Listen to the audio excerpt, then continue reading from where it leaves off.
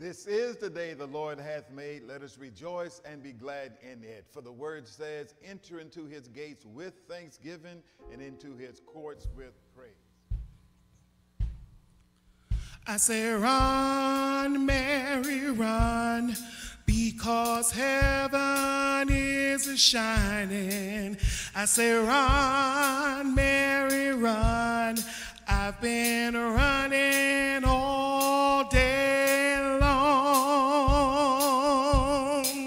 I say, run, Mary, run, because heaven is shining. Oh, I say, run, Mary, run. You know that I've been running all day long. Well, in my Father's house, you know there is a little table, and on that little table, you know there is a little book, and in that little book, you know there is a piece of writing, and none can read that writing but the Holy Sanctified. I said, run, Mary, run. Oh, because heaven is shining. Oh, I say, run, Mary, run. You know that I've been running all day long. I'm going on down to the river. Oh, gonna stick my sword in the sand. Gonna shout my troubles over. I done made it to the promised land. I said, run, Mary, run, because heaven is shining. I said, run, Mary, run. You know that I've been running all day long. Gonna write my testimony. Oh, gonna place it under my head. Said, all I want you to do for me is read it when I'm dead. You can weep just like a willow. You can moan just like a dove. But you can't get to heaven lest you go by love. Well, some say give me silver, and some say give me gold, but I say give me Jesus. He can save my dying soul. I said, run, Mary, run, because heaven. Oh, I say, run, Mary, run. You know that I've been running all day long. Amen, amen. Lord God, we thank you for a word that reminds us to keep on running. God, we thank you for the Spirit that invites us not to give up. God, we thank you for a testimony that they who wait upon the Lord shall renew their strength. So God, today on this worship Sabbath, we give you praise for giving us the energy to run through January, February, March, April, May, June, and July. We thank you, God, for being with us thus far along the way. And we pray, God, that as the word is preached and as the Spirit is lifted, you would indeed change hearts, minds, souls. And God, you will bring us closer to your heavenly throne in grace. We ask this prayer in the precious name of Jesus Christ, our Lord and Savior. In his name we pray. Let all who believe say amen. Amen. Run, Mary, run. If I write my testimony with a sword in the sand, what a joy it is to be reminded of the songs of old, but most importantly, the Spirit that leads us into worship.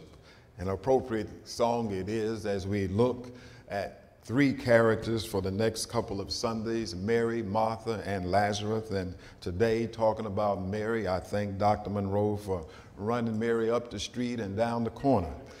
to be a part of this worship service. If you have your word, I invite you to turn to the Gospel of Luke. Luke chapter 10, verses 38 through 42 from a New Living Translation of the Word. Thank you, Minister Dana, for leading us in prayer today. Thank you, Minister Donna, for leading us in the sermon last week. And we know that God continues to work through men and women through the gospel. Pastor Lanson and Dr. Carol, our virtual pastors now, are online there to help and minister to you. Luke chapter 10, verses 38 to 42, let us hear the word of Almighty God. And as Jesus and the disciples continued on their way to Jerusalem, they came to a certain village where a woman named Martha welcomed them into her home. Her sister Mary sat at the Lord's feet, listening to what he taught.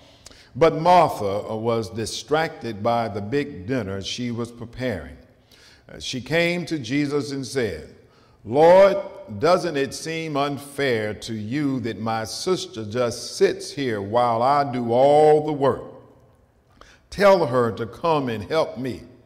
But the Lord said to her, "My dear Martha, you are worried and upset over all these details. There is only one thing worth being concerned about. Mary has discovered it, and it will not be taken away from her." Friends, this is the word of the Lord. Thanks be to God. And if I could, I would like to call your attention to verse 42 of this pericope, for it serves as the backdrop and the background of our preaching moment. For verse 42 simply says, "And there is only one thing worth being concerned about. Mary has discovered it, and it will not be taken away from her." There is only one thing worth being concerned about, and Mary has discovered it. With the aid of the Holy Spirit and your encouragement in your homes, in your living room, on your car, or wherever you may be a part of this service, I want to lift up this text and for a brief moment preach on our subject, discovering the truth. Discovering the truth. My friends, sometimes we have difficulty trying to figure out what makes people do the things they do and say the things they say and wear the things they wear and stay where they stay and walk the way they walk and hang out with the folk they hang out with and give what they give and eat what they eat and smoke what they smoke and laugh like they laugh and cry like they cry. Sometimes, y'all, we on the outside have difficulty understanding those on the inside, and we have a challenge trying to figure out why people do what they do. And this came to the forefront in my kind of contemplation over the last month, y'all, particularly trying to figure out why people have a sense of affirming things that are not true, but making the narrative seem as though they are. Let me explain it this way. It came to my concentration, y'all, on why do people want to legitimize relics and, shall we say, items that are not true to what they are really presenting. It's, for instance, why is it that we have military bases named after Confederate folk who did not represent Union but represented division? Confederate folk like Fort Bragg in North Carolina, military installations like Fort Jackson in South Carolina, military installations like Fort Lee in Virginia. Why is it that we had schools named after Confederate leaders, schools like Robert E. Lee High School, schools like Stonewall Jackson, a training school, schools like Zebulon Vance high school here in, why is it that we would have monuments put up on street corners, monuments that represented division instead of inclusion? You see, if you don't know why people did what they did, you would keep on affirming a false narrative. Let me break it down like a fraction and give it to you this way. You see, I discovered, y'all, that the truth behind naming military bases and the truth behind naming high schools and the truth behind naming institutions and statues, y'all, was not to honor a Southern heritage as much as it was to put fear and trepidation in the liberation of people of color. The truth, y'all, of why society has affirmed and put up these segregated kind of symbols, y'all, was not to bring us together, but to put us apart. Why else would you put a statue, y'all, of Robert E. Lee in the downtown section of Baltimore, Maryland, except to divide and to conquer? Why else would you name schools after Confederate soldiers that tried to divide us, soldiers that should have been tried for treason,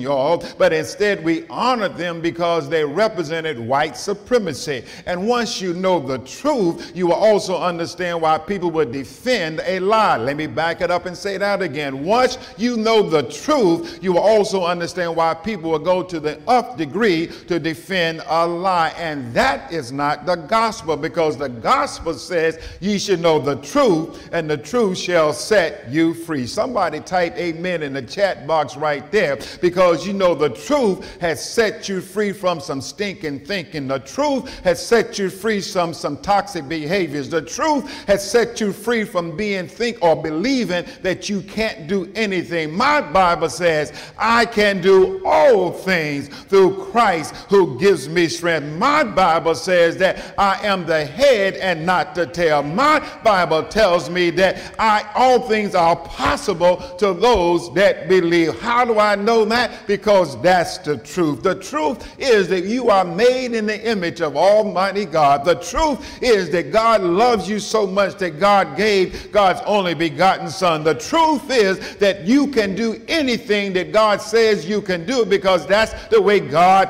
has made you. When you know the truth, you will understand the difference of somebody's story. Come here, Viola Davis from St. Matthews, South Carolina. Viola Davis, pretty much from Calhoun County, South Carolina. Where is Calhoun County? Outside of Columbia, 21 miles away from Orangeburg. Where is Calhoun County? Calhoun County, y'all, is a birthplace of Viola Davis. Viola Davis, y'all, is the winner of what we call the trifecta in acting. What's the trifecta? She's got a Tony, she's got an Emmy, and she's got an Oscar. You missed it. She's got a Tony, she's got an Oscar, and an Emmy. This woman from Calhoun County, South Carolina, y'all, that is barely on the map, less than 2,100 folk in the whole city, y'all. This is the person who reigns from Calhoun County. Now, what's her story, y'all? Her story is that her mother was a domestic. Her story, y'all, is that her father was a laborer. Her story, y'all, is they left the South, migrated to the North. She was raised in Rhode Island, and while there, y'all, she experienced poverty. While there, y'all, she experienced abuse. While there, y'all, she was told she was nobody. But let me go back to Viola Davis, because did she not tell us in the help, you is smart, you is kind, and you is important? Come on, Viola Davis, help me understand how to get away with murder. Viola Davis from Calhoun County, her story, y'all, is that she recognized she could not just stay living in a impoverished mindset, but she had to be elevated to where God wanted her to be. That is why Viola Davis, the winner of the trifecta, a Tony, an Oscar, and an Emmy, y'all, is able to say it's not where you start, it's how you end up. It's not what they call you, it's what you answer to. It's not your surroundings, it's how you involve and elevate the surroundings around you. When you know the story, y'all, you will understand her glory. Come on, let's go to the text, because I don't want you to forget it. You see, Minister Dana, what's important in this story of Mary and Martha, it comes to us on the heels of Jesus preaching about the Good Samaritan. So what better way, Minister Donna, for us to understand that Jesus gives an example of feeding the least of these, doing doing great things on the heels of the Good Samaritan when he goes to a dinner party. Mary and Martha and Lazarus are welcoming Jesus to their home. Jesus, 13 brothers, not counting women and children, Dr. Monroe, show up to Martha's house. Middle-aged men with an appetite, middle-aged men hungry, middle-aged men walking, and Martha and Mary are preparing. What happens at the scene, y'all? That they come into the house. Now, don't get it twisted. Mary did some work, but when Jesus showed up, Mary started listening. Let me back it up and say that again. Mary did some work. Martha did some work. But the text says when Jesus shows up, Mary started listening. Whew. One more time. You see, you can be busy working, but when Jesus shows up, you need to start listening. You can be busy doing things in the church, but when Jesus, the Holy Spirit, shows up, you need to raise holy hands in the air like you just don't care and give God praise because Jesus is in your midst. The Bible tells us, y'all, is that as Mary and Martha are preparing to welcome Jesus and his entourage, Jesus and his disciples, it's easy to imagine that Martha wanted Mary and everybody else to make things perfect for Jesus. For it is, you don't invite the preacher to your house unless things are in order. Somebody say amen. And if I know it's social distancing and all, you don't have to invite me to your house, but a gift card from Grubhub will help. Somebody say amen. I ain't hating, just stating. Let's go ahead to the text. You see, what happens in the text, y'all, is that Mary and Martha are preparing this great dinner party. This posture that Mary assumes is unique because she is at the feet of Jesus, of the rabbi, teaching. That's why Paul says in the books of Acts 22, when he sat at the feet of Gamaliel, that he's at the feet of a scholar. And this position, y'all, was reserved for men. But here, Mary, a woman, was at the feet of the teacher. Don't miss that, sister, because this is your liberating moment. Because don't ever let it be said that you as a woman cannot sit at the feet of the one who gives you power. Don't never let it be said that a woman can't preach the gospel and learn how to evangelize the gospel, because Mary teaches us right here in the text that in Jesus Christ there is no male or female, black or white, young or old, rich or poor, English speaking or non-English speaking. You are all a child of Almighty God. But the text tells us is that Martha got an attitude with her sister Mary. Martha did nothing wrong in working hard for Jesus. That was good. However, it was not the best. Martha, y'all, she did a good job preparing for Jesus. It wasn't the best job. You see, what's important to understand at the jump of this text, y'all, is that Martha and Mary are sisters working together for a common cause. Martha did a good thing, but it wasn't the best thing. And I want to caution you this Sunday morning, those who are watching this watching this video, those who are observing either on a Sunday or some other time, we must never get satisfied with good things when God calls us to the best things. You need to tweet that right there. Never get satisfied with the good thing when God is calling us to the best thing. All right, let me say it this way. Good is the enemy of best. And y'all, that is pointed out in the way of saying that we cannot possibly settle, shall we say, for what is good while sacrificing what is best. Settling for what is good, though less than the best, means that we are willing to accept what is inferior.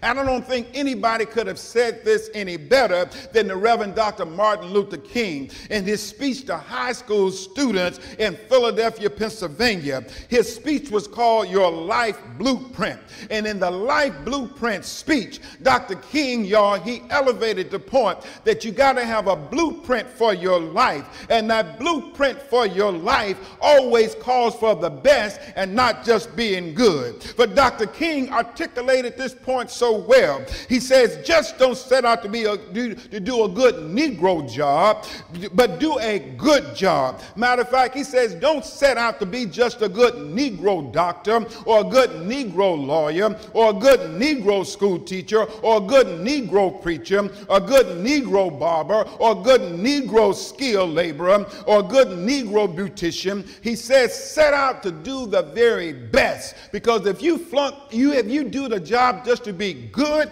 you've already flunked the matriculation exam for the entrance into the University of Integration. Go ahead, Dr. King, because what he said, y'all, you need to set out to do your best and do that job so well that the living and the dead, the unborn, couldn't do it any better. He goes on to quote that great philosopher who says, if it falls upon your lot to be a street sweeper, then sweep streets like Michelangelo painted pictures, sweep streets like Beethoven composed music, sweep streets like Leontine Price sang before the Metropolitan Opera, and sweep streets like Shakespeare wrote poetry. Sweep streets so well that all hosts of heaven and earth will have to pause and say, here lived a great street sweeper who swept his job so well. Martha, y'all, did nothing wrong in working hard for Jesus. That was good. However, it was not the best. And I don't know who I'm talking to this Sunday morning, but God told me to stop by your house, stop by your living room, come into your car and stop you on your walk through the nature park to let you know, stop trying to be good and start doing your best. Stop just settling for good and strive for your best. Let me see if I can illustrate this to you, because when you start and you settle for good, then you will get distracted on being your best. Distractions. It comes to us all. It comes to us from the music ministry to the pastoral ministry, from the leadership, elders, deacons, trustees. Everybody gets distracted. Go ahead and just type distracted right there. Matter of fact, you watching this video now and somebody calling you and ringing your doorbell and you done got distracted. So let's go ahead and say, amen, Reverend. I do get distracted. Amen. But here's what happened. Last week, y'all, tell you about distraction. Last week, while trying to be super dad and Superman at my house, and running things, because I run things at my house. That's right. I run the dishwasher, and I run the vacuum cleaner, and I run the iron over wrinkled clothes. Yeah, I run things at my house. So as I'm running things at my house, y'all, I'm also trying to be this super person, and I couldn't find a toaster, so I decided to make some old-fashioned toast, and I opened up the oven, put the bread on that top rack, and cut the oven on broil. Cut it on broil, y'all.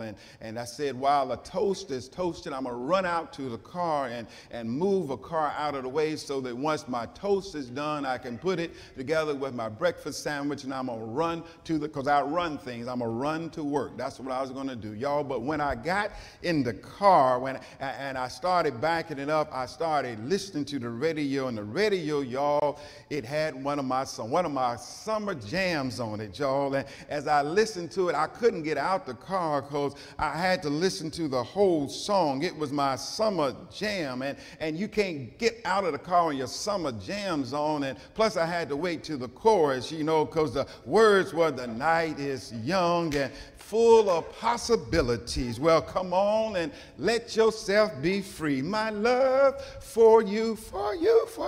So long I've been saving it. Tonight is for me and you. And the chorus, you know what? You can ring my bell,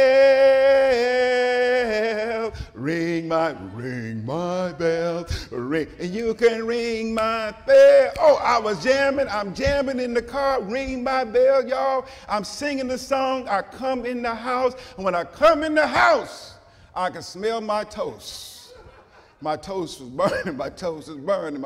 See, I got distracted, y'all. I got distracted with Ring My Bell and forgot about browning my toast. Can I help you this Sunday morning? Because somebody can testify right there. You've gotten distracted from being focused on Almighty God to start focusing on some mess. You have gotten distracted, my friends, from being prayerful to now being prideful. You have gotten distracted, my friends, from lifting up holy hands to holding them down and share reservation because you concerned about what other folk will say. No, sugar baby, when God has done something good for your life, when God has lifted you up, when God has made a way out of no way, when God has come through in your midnight hour, when God has answered a prayer that only God can answer, don't you get distracted. That's when you enter into his gates with thanksgiving, into his courts with praise, and you give God maybe a shout of hallelujah. Won't you just take some time right there and give God some praise and shout right there that you didn't get distracted in COVID-19. You didn't get distracted when you got laid off. You didn't get distracted when you didn't get your unemployment. You did not get distracted when Junebug got sick. You did not get distracted when Big Mama left this world. You did not get distracted, but you kept your eyes on Almighty God.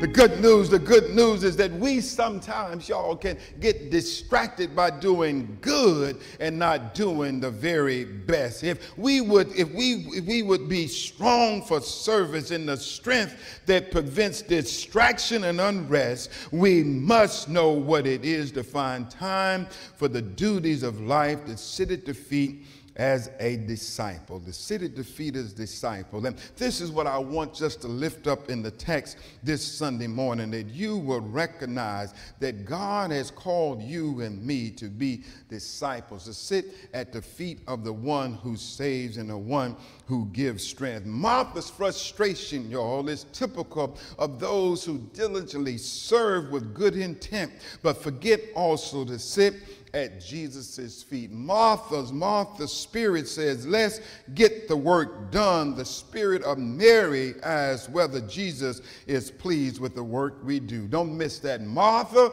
wants to get the work done. Mary is saying, will the spirit of us doing the work please Almighty God? And the Bible says, and Jesus answered and said to her, Martha, Martha, you are worried and troubled about many things, but one thing is needed, and Mary has chosen a good part. The New Living Translation says, and Mary has discovered the truth. You see, one thing, Martha, we can almost sense the love of Jesus' voice when he said, Martha, Martha. But don't forget what the psalm writer said. The psalm writer said, this one thing I desire of the Lord, that will I seek, that I may dwell in the house of the Lord all the days of my life. Understand the one thing that God is calling us to do, the best thing that God is calling us to do, to be in the presence of Almighty God. Let me move quickly because I want you to get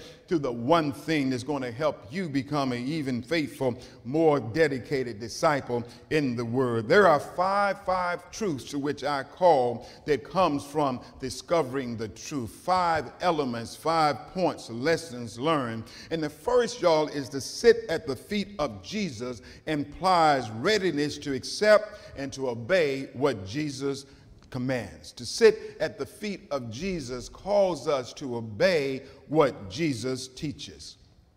How important it is for us to never forget that we are taught to love our neighbor as we love ourselves. How important it is for us to remember we are taught through the Holy Word not to steal and not to kill and not to covet and not to bear false witness. How important it is for us to not just learn these things, but to apply these things. And if we are going to discover the truth, we have to listen and follow the teachings of Jesus Christ. We have to follow the teachings of Jesus Christ, knowing that it is there to give us the truth that lifts our lives. What is the truth? Galileo says it this way. It says, all truths are easy to understand once they are discovered. The point is to discover them. All truths are easy to understand once we discover them, but the point is we've got to discover them. Come here, Reverend Fred Rogers from the Mr. Rogers neighborhood, good Presbyterian preacher. What did you say?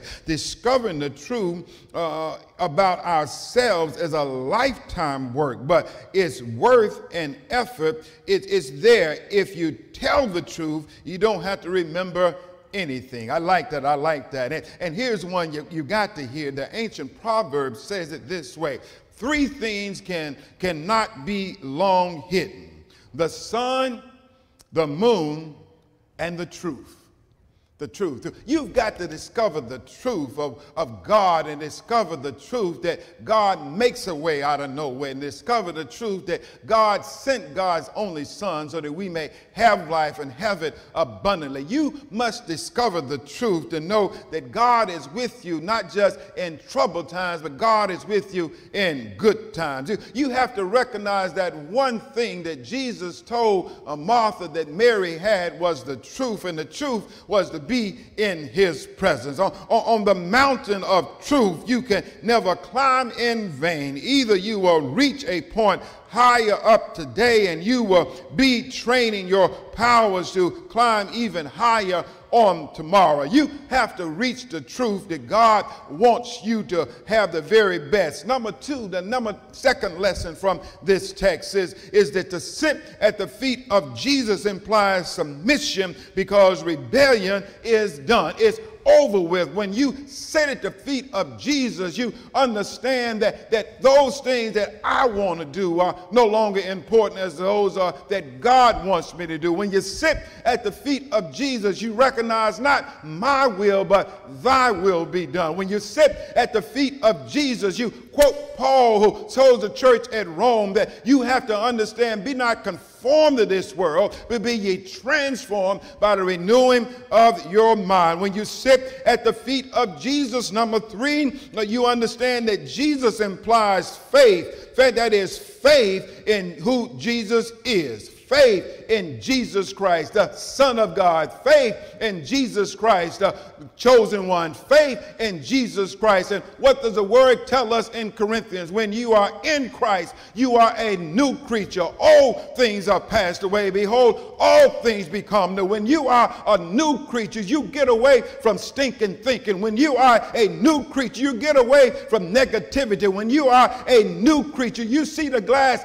not as half empty, but half full, and knowing that God can give a half full glass, God can fill up the rest with this power and glory. You ought to give God thanks right now that God reminds you, regardless what's in your cup, God provided the cup. Regardless within your glass, God gave the elements to make the glass. Regardless what you hold, God gave you feeling in your hands to hold it. Give God thanks right now, because God is still in the miracle working business. God is still in the power of transforming lives. God is still in the business of lifting folk up when they are down. Recognize that when you are in the presence of Almighty God, you have what Paul says to the church at Philippi, that one thing I count myself not to be apprehended, but one thing I do, forgetting the things which are behind and reaching forward to the things which are ahead. I press on toward the mark of Almighty God. I press on toward the prize before me. I press on to be in the presence of Almighty God. When you recognize that you can get some lessons from discovering the truth, the 4th thing, you sit at the feet of Jesus, and it applies discipleship. Discipleship.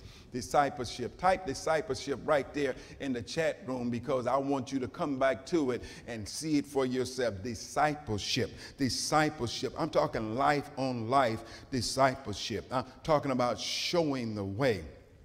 Discipleship. I'm talking about doing things not for yourself, but to help somebody else out. Come here, Reverend C.T. Vivian. You can help me illustrate this. Reverend C.T. Vivian passed a couple of weeks ago, and he, along with Congressman John Lewis, were some of the last generals of the civil rights movement. And Reverend C.T. Vivian helped us realize is that not what I do for myself or for my own kind that lifts up others, but it's what I do for everybody. You do know that rising tide lifts up all ships in the harbor. Let me say that again. A rising tide lifts up the yachts as well as the rowboats. A rising tide. It lifts up pontoon boats, and it lifts up those boats with the Mercury engine behind it. Rising tide. Reverend C.T. Vivian, who started what we call the Promise. It was the Promise Help. Reverend C.T. Vivian, it was a vision program called Promise that elevated to what we know as Upward Bound. And Upward Bound was a program that helped every child get to college. You missed your shout right there. There's some Upward Bound folk. If you can't spell Upward Bound, just type UB, Upward Bound. You see, Upward Bound was started by Reverend C.T. Vivian as a promise to give every child, black and white, Spanish speaking and English speaking, Mandarin or whatever language, a chance to be upward, to move upward. And Reverend Vivian said, though it may look like a program for people of color, it's for everybody. You missed it right there. A rising tide lifts all ships in the harbor. And y'all, when you do something good for the glory of God, it's going to lift up every ship, everybody, those who know and those who don't know, those who appreciate it and those who don't know how to say thank you. You just keep doing the will of Almighty God. Why? Because you are a disciple. Let me close with my last point here, because I told you there was 5 things, and the 5th lesson we learned from discovering the truth is to sit at the feet of Jesus implies love. To sit at the feet of Jesus implies love. Jesus says to Martha, Martha, Martha, why are you worried about so many other things? You need to be focused on the one thing, the main thing. And the main thing, y'all, is to be in the presence of Almighty God. Okay, you're not getting it. The main thing that God has called me to preach today is not that we look or discount work in the church, but we have to understand worship has to come before work. You see, what we miss sometimes, y'all, is we try to get to the outward expression without having an internal connection. What we miss sometimes, y'all, is we try to stay busy being busy without bending our knees and giving our petitions to Almighty God. The thing we miss in the church world, y'all, is we check off a bunch of boxes and we cross a lot of T's and dot a lot of I's, and we got a resume that's replete with activity, but how much time are we spending with the Lord in prayer? You see, don't let your outward control your inward. Martha, you're doing a good thing, but the best thing is to spend time with me. The best thing is to let people know that I love you so much that I gave my only begotten Son. Whosoever believes in him should not perish but have. The best thing is to spend time with, okay, you're not feeling, so let me close it this way. You thought I was just talking about Viola Davis because she was the winner of the trifecta of the Emmy, of the Tony, of the Emmy, the Tony. What's the other one? What's the Oscar? The Oscar. That's the big one. That's what you is kind, you is important. yeah, that's what that one was. The Tony was for Fences, and that was a major movie too. The Emmy was How to Get Away with Murder. But that's not what puts her on the map. What puts her on the map, y'all, is that Thursday, she was lifted up as the spokesperson, y'all, for No Kid Hungry. No Kid Hungry is a program that incorporates politicians as well as volunteers to make sure that no child goes to bed hungry anymore. In these yet to be United States of America, we have multi-million children going to bed hungry. And Viola Davis, y'all, is now the spokesperson for No Kid Hungry. Okay, you're not getting it. No Kid Hungry, y'all, says even in the coronavirus pandemic time, it is now triple in terms of how kids go to bed hungry. They don't have school to go to, even though they have lunch at school. But if you ride the bus to get to school to get your lunch, but you don't have a car now to go to the school that you rode the bus to get your lunch, you still go to bed hungry. And what Viola Davis has said is that I will not forget where I've come from, because I told you she's from Calhoun County, South Carolina. Carolina, and she was raised in Rhode Island. But while in Rhode Island, Viola Davis said she used to wrap a scarf around her neck because the rats in her apartment was so big that they would scratch them at night. Viola Davis said that she was arrested for stealing food so she could eat by a grocery store owner. Viola Davis says she remembers going to school hungry, and the only meal she got that day was the free lunch that she got from the school, which coincidentally, instead of y'all getting another stimulus package, we need to write to Congress and ask them to give free lunch for everybody, regardless of their economic condition, not just because you are qualify for free and reduced lunch, but every child that goes to school who get a free library book ought to get a free lunch. That's all I'm going to say about that. But Viola Davis, y'all, she helps me shout today because she remembered where she has come from.